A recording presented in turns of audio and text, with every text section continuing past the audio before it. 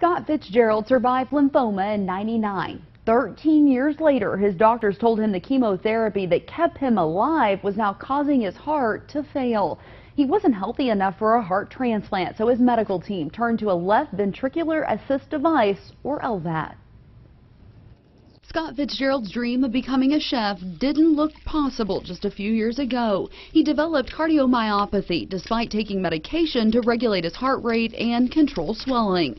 I was having problems breathing. When I'd walk, I could go 20 feet and I'd start breathing hard. It would be difficult. Scott was too sick for a heart transplant, so his doctors turned to an LVAD to keep him alive.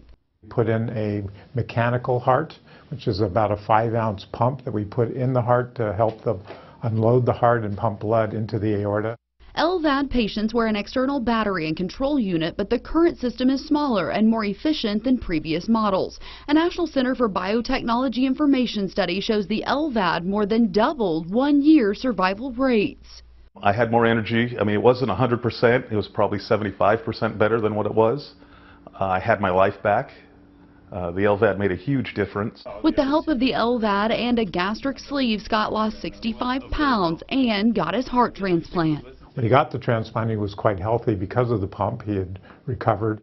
Dr. Haywood has a message for other heart patients. We want to let people know that there's a large amount of hope and that we can treat heart failure very effectively and, in fact, cure it in many cases. Despite the roadmap of scars on his chest, Scott says life gets better every day. The LVAD does come with risks like stroke, infection, and malfunction, and it is expensive at about $85,000. Cancer drugs causing heart problems later in patients' lives is a growing concern. Scripps Health is developing a cardio-oncology clinic. Patients could get echocardiograms and blood tests to monitor their heart function during or after chemo. For more information, you can always go to Texomashomepage.com. And we'll be right back.